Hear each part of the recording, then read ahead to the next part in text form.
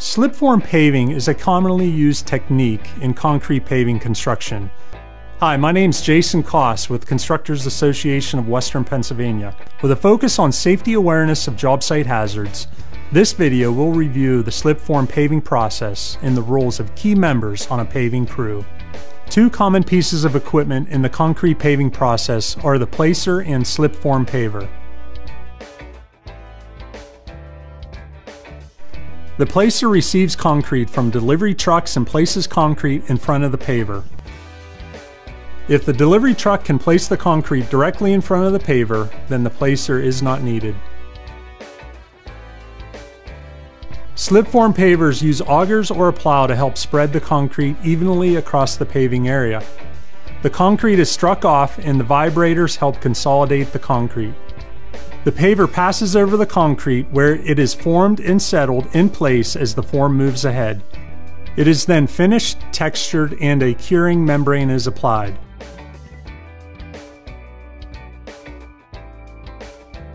Before we review the roles and responsibilities of personnel on a paving crew, there are certain safety considerations that everyone must be familiar with, including personal protective equipment, heavy equipment safety, slip, trip, and fall hazards, chemical burns from exposure to concrete, general site and traffic awareness, and manual material handling.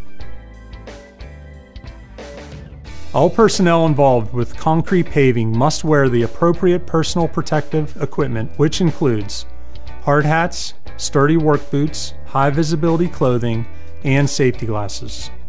Gloves and hearing protection may be required depending on the specific operation or task.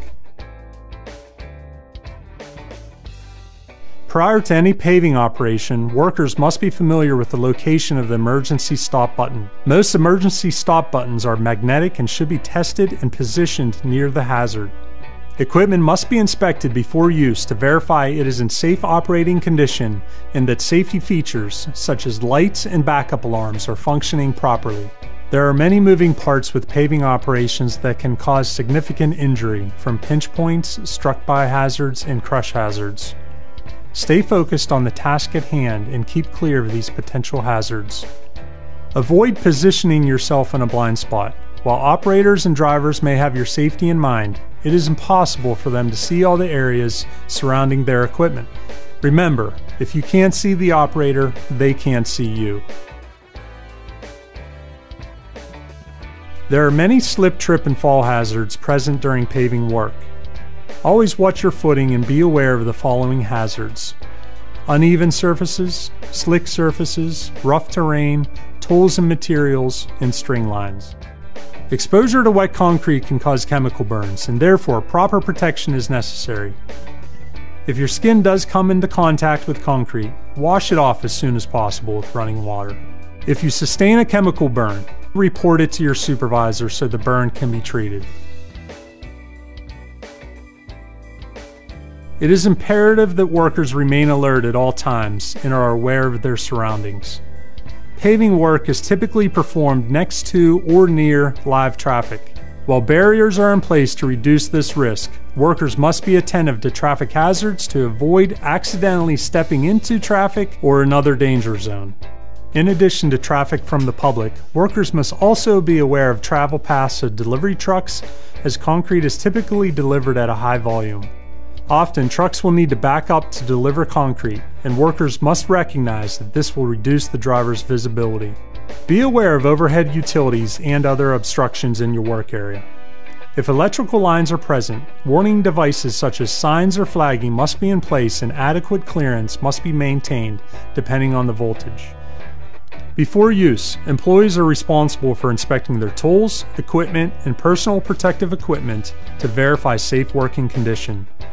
All defective tools and equipment must be removed from service immediately. Soft tissue injuries are one of the most common types of injuries in paving operations. These types of injuries can result from awkward postures, fixed postures, heavy lifting, and overexertion. Remember to change positions frequently. Avoid poor posture, use proper lifting techniques, and take advantage of mechanical equipment to move heavy objects. Now we will cover the roles and responsibilities of key members on a concrete paving crew. Key members of a concrete paving crew are dump person, concrete technician, tie bar inserter, centerline bar inserter, cleanup laborers, finishers, spray cure applicator, paver operator, and placer operator. The dump person is responsible for guiding the concrete truck safely to the placer or paver for dumping. This crew member should signal from the driver's side of the truck unless an obstruction prevents him or her from maintaining a safe position. Stop the truck before it reaches the placer or paver to ensure the turnbuckles are removed from the tailgate. First, remove the turnbuckles from the opposite side of which you are signaling. Once the turnbuckles are off, drivers can proceed with backing up the truck to unload. Never walk behind an unsecured tailgate. After the load is discharged, the truck can be cleaned off and you should be prepared for the next incoming truck. Be aware, contact with moving augers can cause serious injury. During cleaning operations, the machine must be stopped and the augers shut off. A concrete technician performs various concrete tests before and during concrete placement. Prior to obtaining concrete samples in and around the machines, the technician must notify the equipment operator. Technicians must always be aware of moving parts and equipment such as the conveyor, paver tracks, and delivery trucks. Some jobs require reinforcement bars to be inserted into the concrete slab. This task is typically job specific and performed by the tie bar inserter. Tie bars are inserted into the side of the concrete slab at its midpoint. Be cautious of body positioning. Always keep hands clear of the bar inserter while performing this task. Because this operation requires the inserter to be in close proximity of the tracks, always make sure the emergency stop button is within arm's reach. For wider lanes, a centerline reinforcement bar may be required. This task requires centerline bars to be inserted at the same spacing as tie bars. This is a computerized placement. However, the chain feeder must be loaded manually. When loading the centerline feeder, be mindful of hand placement and keep clear of the chain at all times.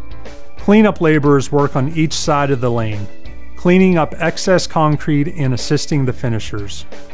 Laborers will encounter many tripping hazards while performing this task, such as tie bars, dowel baskets, and uneven surfaces. They must also watch out for concrete delivery trucks and other job traffic. It is important to be mindful of tool handles, as the finishers will be maneuvering tools back and forth across the concrete, with the handles traveling beyond the edge of the slab. Finishers work behind the paver, fixing any blemishes that the paver may leave. Similar to laborers, finishers must watch for tripping hazards such as tie bars and uneven surfaces. Finishers must also be aware of their tool handles to avoid accidental contact with personnel, delivery trucks, and other traffic. The spray cure applicator is in charge of placing spray cure to the concrete in a timely manner. They need to be mindful of wind direction before spraying the concrete to avoid having the cure blow in the direction of traffic, the public, or other unwanted surfaces. The paver operator is responsible for safe and efficient operation of the paver and performing daily safety checks of the equipment. The paver operator must be aware of his or her surroundings at all times and be prepared to stop the operation immediately if necessary.